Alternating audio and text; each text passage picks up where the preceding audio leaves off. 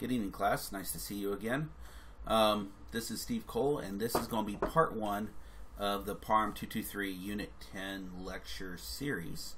One of the really nice things about COVID is that I'm actually recording this in my PJs, in my basement, hanging out at Dark 30, and I won't even comment about whatever refreshments I may or may not be imbibing. So I hope that as I am enjoying this, you will take advantage of the COVID crisis and make the most of it yourself. So let's move on. So I am going to discuss today let me back up. This unit's theme is neurological emergencies, and so is next unit, as a matter of fact.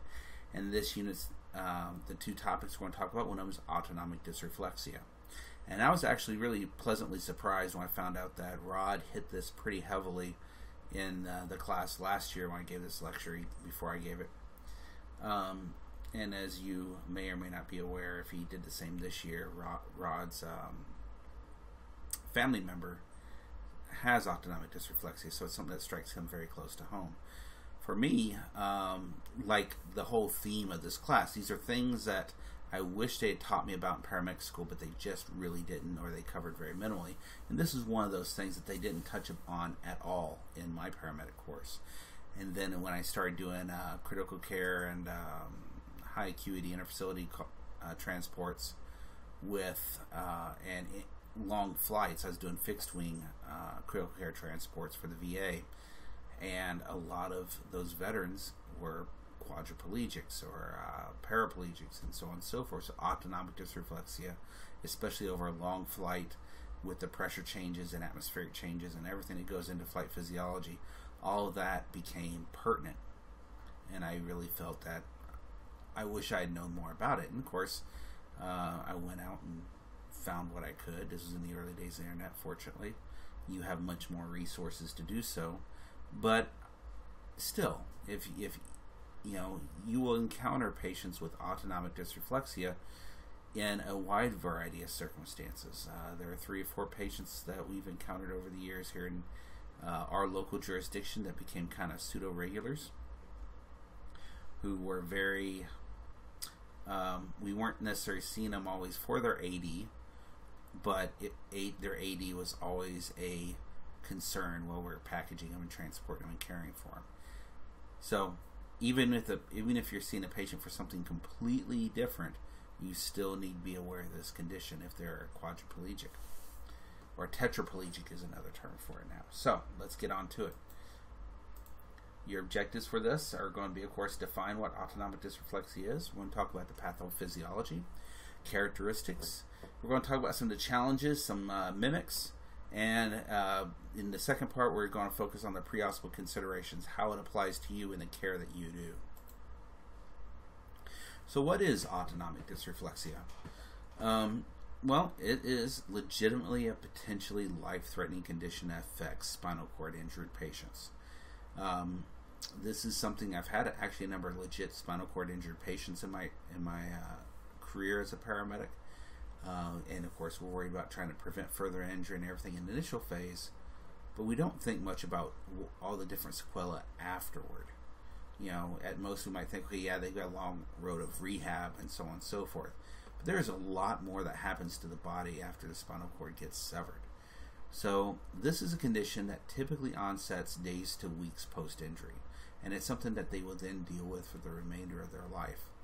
About 80% of patients that have a cord injury above T6, a complete cord injury above T6, will suffer this condition.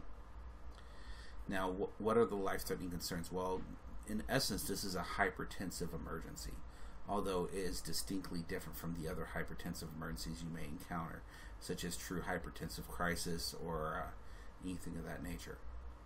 But it can, like many other hypertensive emergencies, cause stroke, and cause acute flash pulmonary edema, can cause encephalopathic symptoms, can cause seizures, coma, and of course death if left untreated. And the really interesting thing for me when I was reading this is most of the initial treatments are very firmly in the realm of EMT basic land. Yes, there are some pharmacological things to consider with this, but overall, most of these, especially on the prevention side, is in the realm of the EMT basic. Yet, and honestly, in many private agencies, a non-emergent patient going to the doctor's office or something like that has a cord injury would be a BLS call. They would stick 2 EMTs, probably the 2 greenest EMTs around, and have them run this, and they would be completely oblivious to the concerns that are involved in this, and maybe even exacerbate it. So that's something that kind of struck me as well. So brief history. Well, we know that it's been around as long as people have been suffering cord injuries, and there's actually an ancient papyrus almost 5,000 years old that describes this condition, post-cord injury, and describes it as an ailment not to be treated. In other words, it was considered just unfortunate, and that was all that could be done to make the patient comfortable until they passed. It was described again in the modern, if you want to call that, medical literature in 1890, and then first described the term in 1917, and then as things progressed over and over again, you see some of the studies up there. Now, here we are in 2020, but still one of the most comprehensive guidelines started with the Paralyzed Veterans Association, where they have this rather decent comprehensive document published in 2001 called Acute Management of Autonomic Dysreflexia, and I still refer to that. So that's something to keep in mind. So autonomic reflexia is even made into the big screen. Lincoln Rhymes, the protagonist, one of the 2 protagonists of the movie The Bone Collector, with a somewhat young Angelina Jolie, he suffered autonomic dysreflexia. He didn't do a very good job of it, though, honestly. There is actually a new series out called Lincoln Rhymes, The Search of the Bone Collector. It's on Hulu. I'm just starting to watch it just because I like serial killer films, and I'll let you know if they do a good job with that. But so far, they do a better job than they did in the movie. So who can get AD? Well, it's obviously spinal cord injured patients, and just so you know, there's roughly 1.5 million spinal cord injured patients of all types in the U.S. alone. So spinal cord injury is not uncommon. I mean, yes, we have 350 million people, so that's less than 1%. But when you look at the slice of our pie of the patients we see, it's not an uncommon thing to encounter a patient for one reason or another that also has spinal cord injuries. Now, spinal cord injury specifically refers to quadriplegics, also known as tetraplegics, and high-level paraplegics. By high-level paraplegics, we mean above T6, and we'll describe why that is so important. So, as a clue, you might have to recall that AD is usually occurs in patients with a cord transection or injury above T6. You will see that again.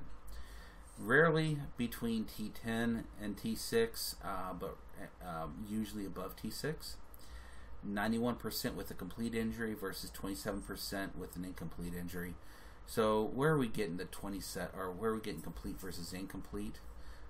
Sometimes the terms are used interchangeably, because somebody can have an incomplete injury below a certain level and complete above, or vice versa.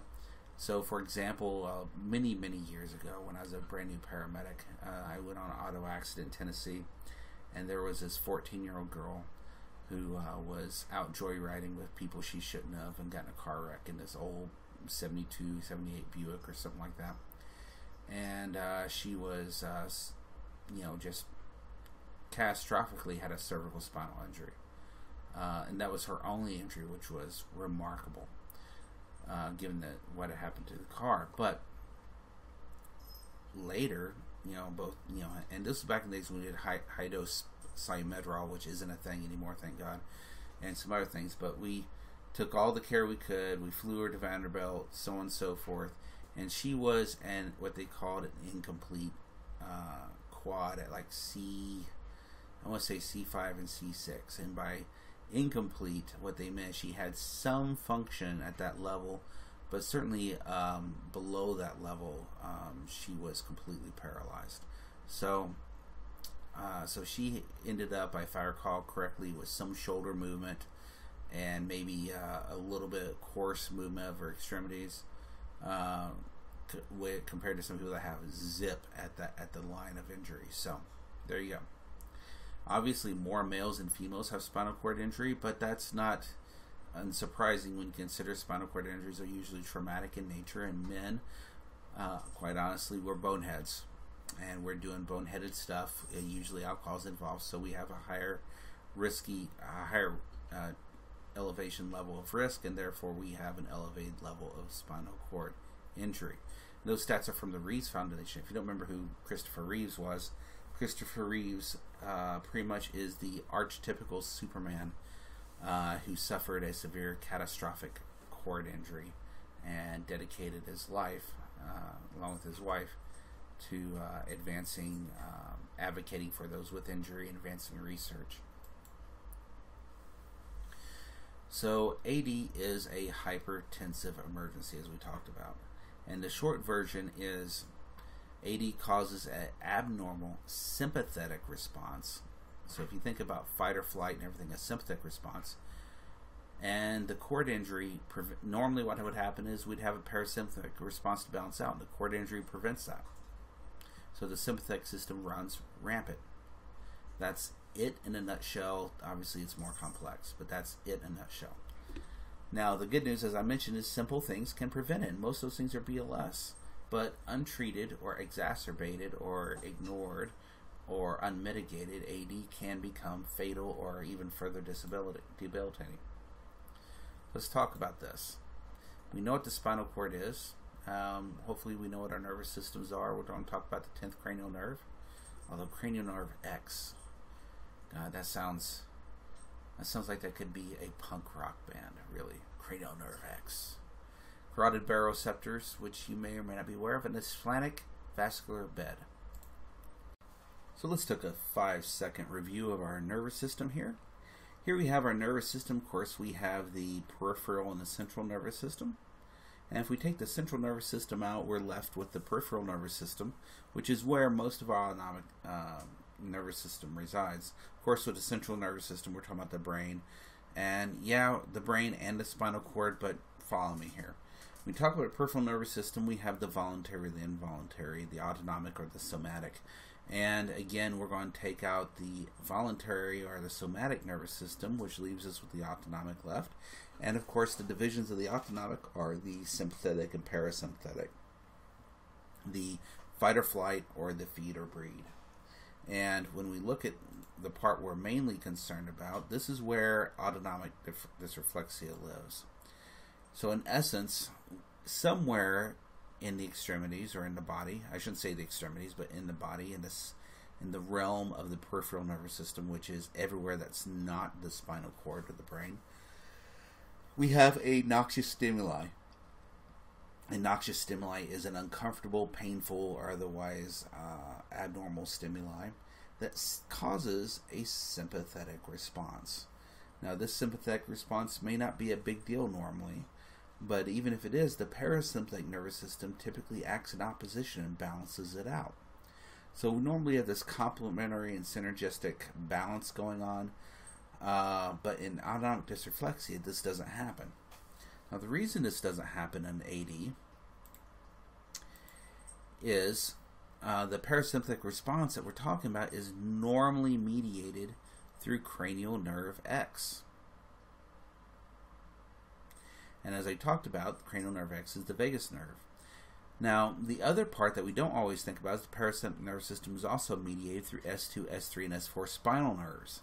So we have two areas of the of the parasympathetic nervous system that we have the parasympathetic response mediated through.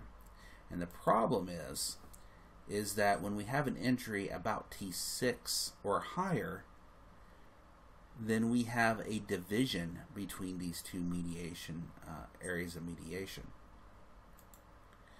So we have the noxious stimuli that happens somewhere in the body other than the spinal cord of the brain.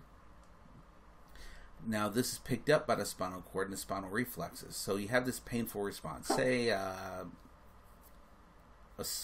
ingrown toenail. and you have this painful response that shoots up your ingrown toenail, through your foot, up your leg, up your thigh, up to the spinal cord, and then the spinal reflex, the spinal arc, it comes back before it even moves toward the brain.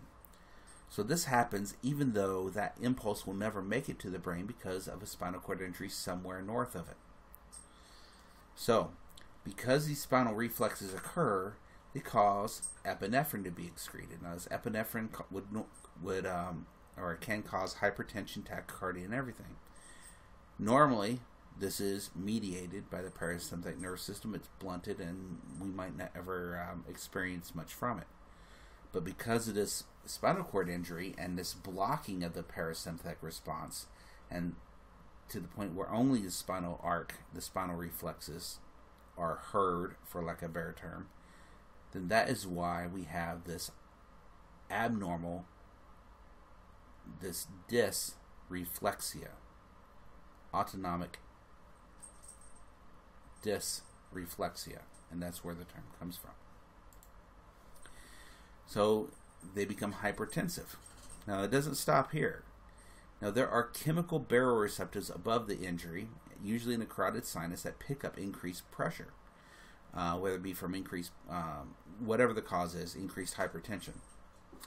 Now the brain then sends a parasympathetic response down to balance out the hypertension, but because of the cord injury, it never occurs. So therefore the hypertension continues unopposed. Now the reason why we have bradycardia is because the vagus nerve still is intact and it runs to the brain, from the brain to the heart.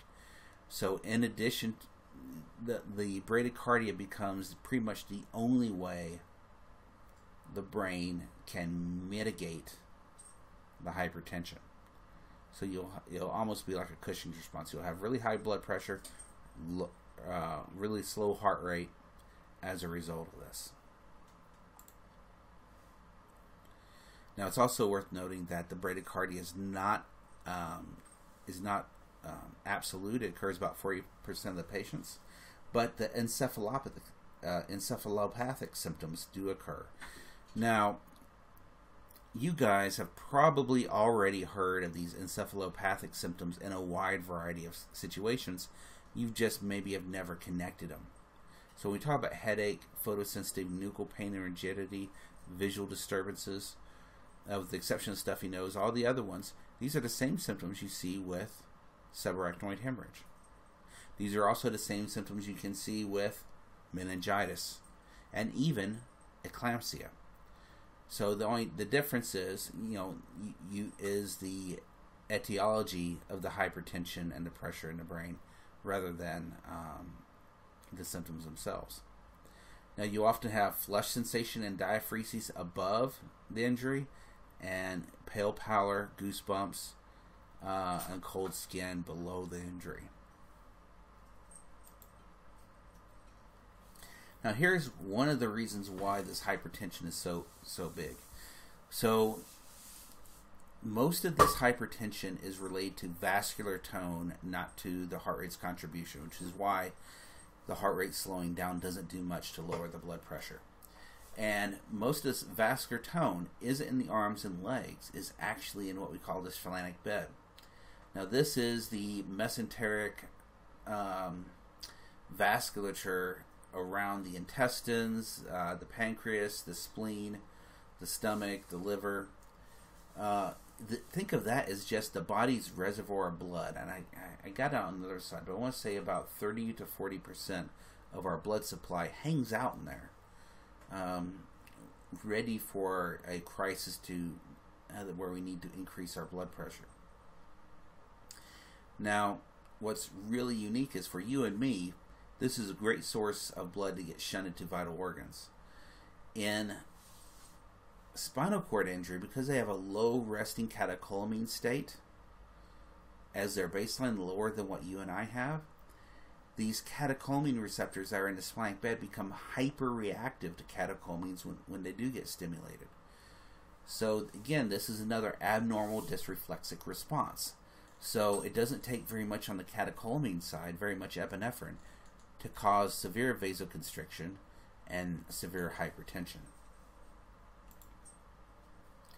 So what are we talking about hypertension? Well, very much like pregnant patients who have a lower baseline blood pressure, systolic blood pressure, so do spinal cord injury patients.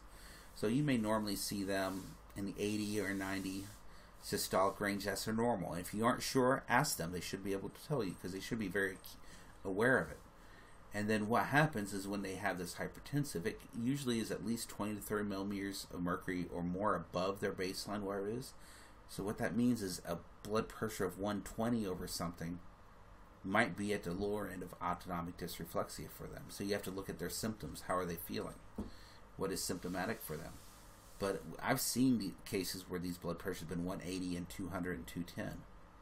And again, all these encephalopathic symptoms, the headache, the photosensitivity, nuchal pain, the rigidity of the neck, visual disturbances, and stuffy nose, all those are classic. So the really bad stuff, of course, is seizure, stroke. They can actually separate the retinas from the hypertension. They can have flash pulmonary edema and MIs, and all the bad stuff you'd normally expect. So what are the causes? And this is where we come into play, so to speak. So there's been plenty of studies on this, and the two most common ones are rectal issues, GI issues, and GU issues. Bladder distension. So many of these patients will have caths, or they'll straight cath themselves. And if that doesn't happen, or they get UTI or anything related to their gastrointestinal system, or gastrourinary system, can cause an exacerbation of AD. Matter of fact, about 80 to 90% of the cases start this way. Sometimes it's a painful response. Rectal distension from being constipated or not getting their bowel care, pressure ulcers, urinary tract infections, and other various spasmodic musculoskeletal conditions. So we talk about the GU causes and bladder distension. So a lot of times this can be from a kinked catheter. I've had a patient who one of the first things they teach is check your catheter. Is it kinked? Is it blocked? Is it dislodged? Does it need flush? So on and so forth. And a patient and his wife who went through all these and somehow missed that underneath his abdomen, the catheter just got kinked just a little bit, and that causes AD. And the good news is that these are very easily corrected, and when it's corrected, the AD subsides. The overfull catheter or bag, drain the bag is a big deal. If they need to be cath, facilitate that.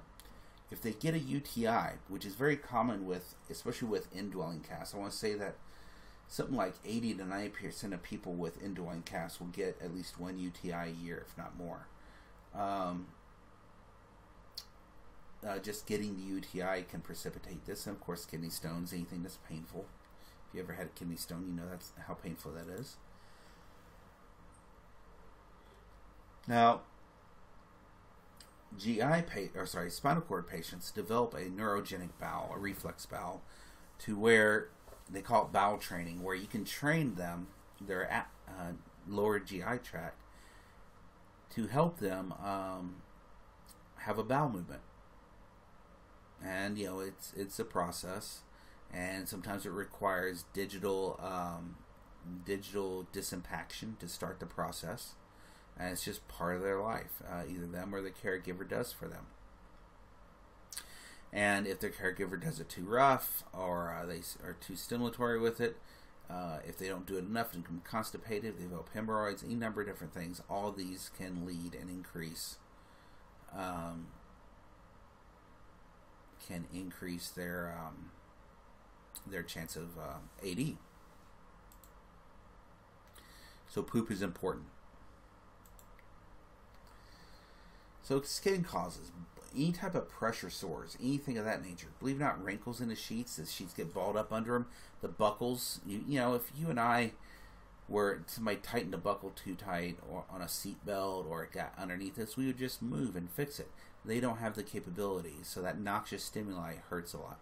Their position, if their clothing gets bound up tight around them because we're inconsiderate or not paying attention, pressure on an ingrown toenail or an infected wound, anything of that nature can cause AD. And on this graphic, you can see all the different parts where people can develop pressure sores.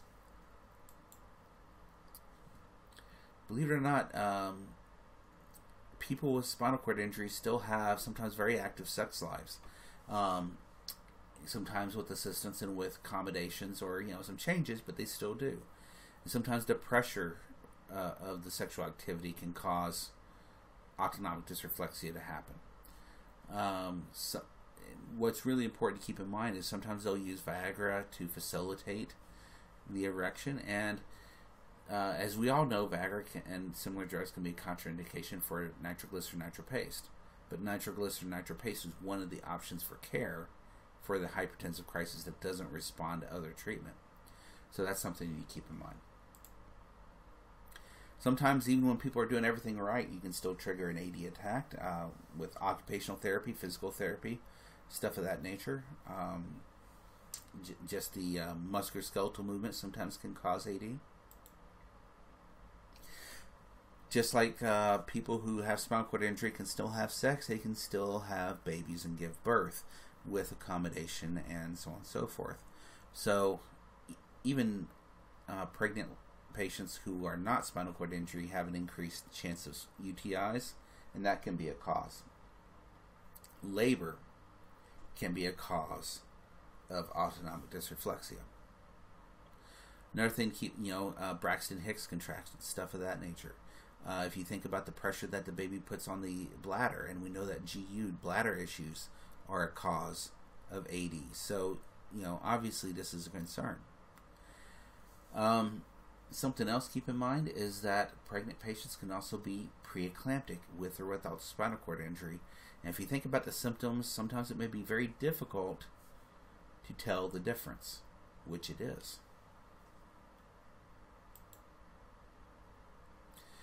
So with this chart is pretty much to kind of help you tell the difference between eclampsia and autonomic dysreflexia.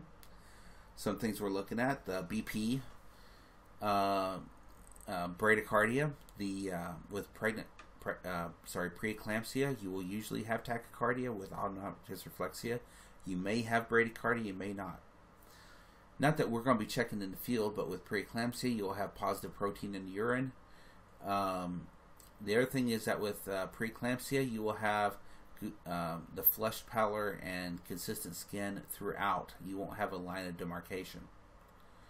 And you usually shouldn't have edema with autonomic dysreflexia unless something else is going on. Let's talk about prevention and treatment. Well, as they say, an ounce of prevention is worth a pound of cure. And the biggest one is take care of the bowel and bladder. Making sure that the Foley is properly positioned, it's not kinked, it's not clogged, it's well drained. If they have pressure sores, bed sores, make sure they're not laying on them. Provide extra padding, pillows, so on and so forth. They need a little bit. Make sure that their clothing doesn't get bound up around them. And make sure you check their blood pressure frequently. Sometimes that frequently these patients will have an implanted baclofen pump. Baclofen is antispasmodic that can help mitigate AD. And it's a little small intrathecal catheter that goes into the spinal cord space. But and these pumps are usually refilled through injection, so it's an outpatient process. But if they don't make it in, they can actually go on baclofen withdrawal, and this can mimic or precipitate AD as well. So that pretty much brings us to the end of part 1